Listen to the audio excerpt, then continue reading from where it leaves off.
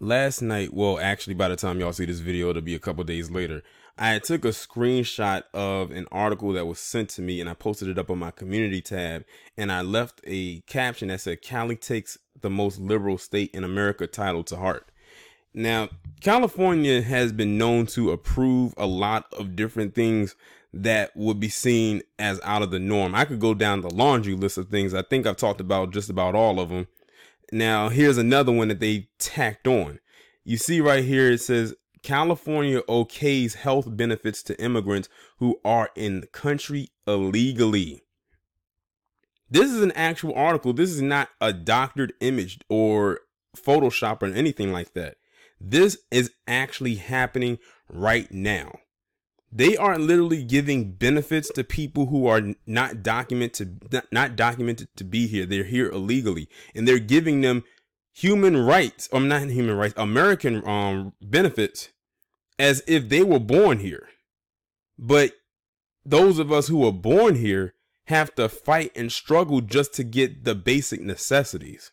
And I know why they're doing it, and I know who's doing it. It's politics. It's a political climate right now.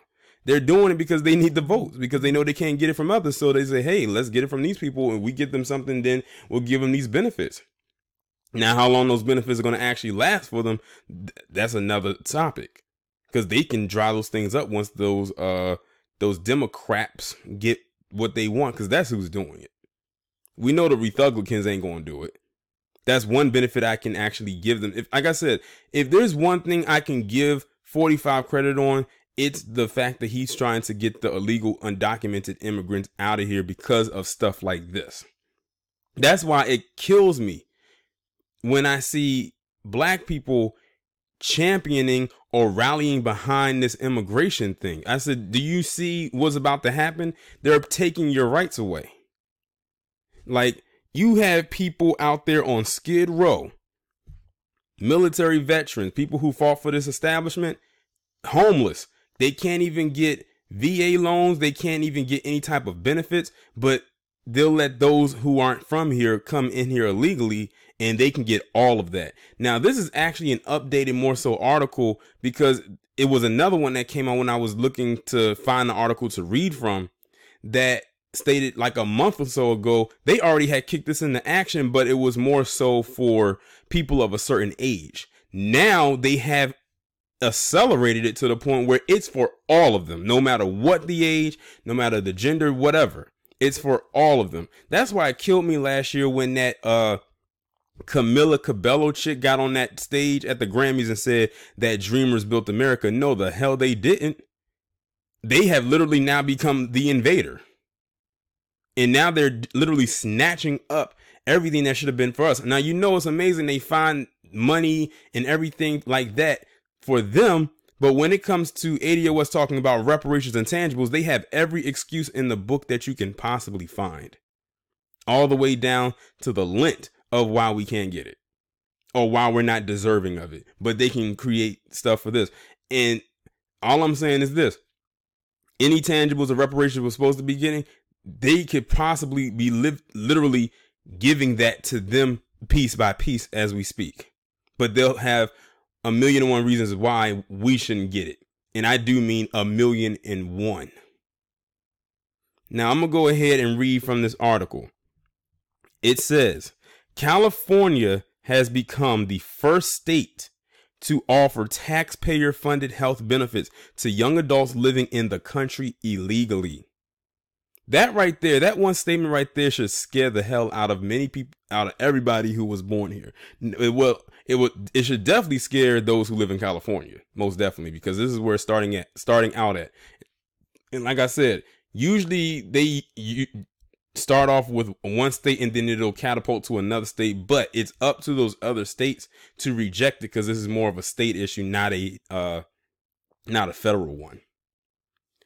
Democratic Governor Gavin Newsom signed a bill into law Tuesday that makes low-income adults aged 25 and younger eligible for the state's Medicaid program, regardless of their immigration status. Now, do you know the hoops and hurdles that not just even black people, but anyone who was born here has to go through to get medical benefits? Meanwhile, they're here illegally and they got them like that. State officials expect the plan to cover about 90,000 people and cost taxpayers, get this, $98 million. So if you see a hike in the taxes that you got to pay, it's going to be because of this. Well, one of the reasons, but this is probably one of the biggest ones right here. California already covers children ages 18 and younger regardless of immigration status. So they were already doing this, but now it's expanded. Newsom and Democratic legislative leaders say they plan to further expand coverage to more adults in the years to come. Republican President Donald Trump has called the move crazy.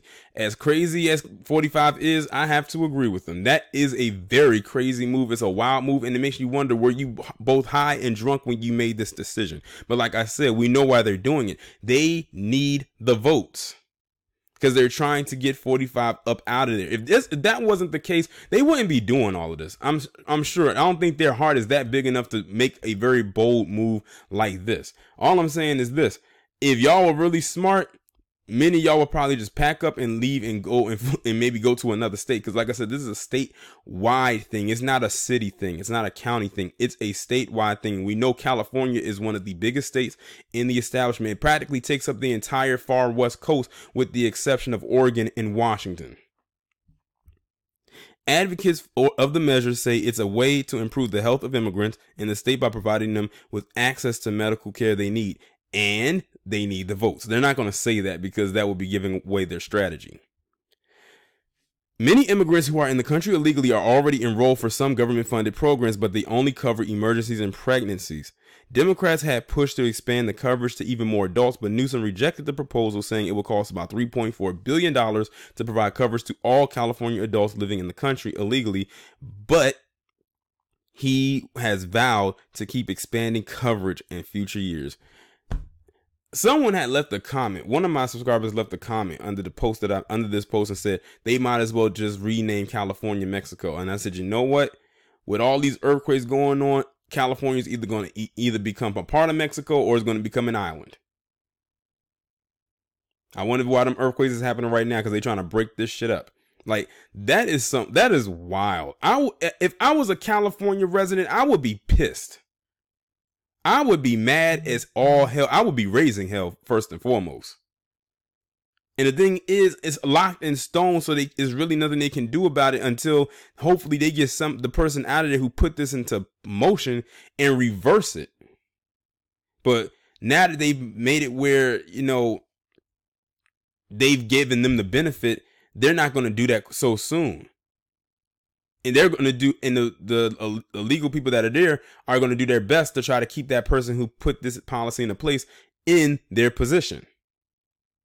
But like I said, this is all politics. This is all a political stunt right here, because they're trying to get 45 about it. This is exactly why we don't need a Democrat in office right now, because look at what they're doing. And what is most of those candidates running off of right now? Many of them are running off of the same thing that this person is doing right here. You let at this time, a Democratic person get into office, this thing could be on a federal level, and then they'll require every state to do it. And then we will be royally fucked. For real. And they'll still tell us that we don't deserve reparations at the same time. I see this exactly for what it is. It's all a political ploy. Like I said, if this wasn't an election year, or a cycle, this would not be a heavy topic of discussion. You might hear whispers of it here and there, but they literally know that they're running out of time and they got to do whatever they can to get these votes. And they know they're getting it from them, because a lot of these illegal immigrants are either fleeing to Texas or they're going to California for the most part. Between those two, because Texas is right there on the border, and California, depending on what direction you go in, is damn near touching that border. Well, actually it is, because you can catch the border from California as well. But yeah, this doesn't surprise me in the least bit. But to my California residents, those who are subscribed to me, I don't know what to tell you. I really don't. Like, this is it's messed up in more ways than one, because they're getting the stuff that we're supposed to be getting. We have literally always gotten the short end of the stick. A lot of stuff that especially ADOS people should have gotten, everyone else has gotten. Affirmative action that went to white women.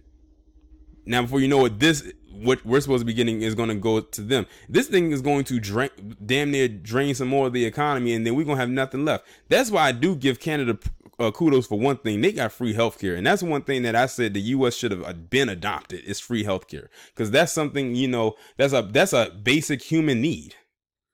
I think that anything that is a basic human need should be readily available to everyone, as long as they are an American born citizen. Now, if they are an immigrant and they came over here and they got their papers and they're here legally, that's one thing. But to do this for all of them, regardless of the status, and there's more here illegally than not, that's a drain on the economy.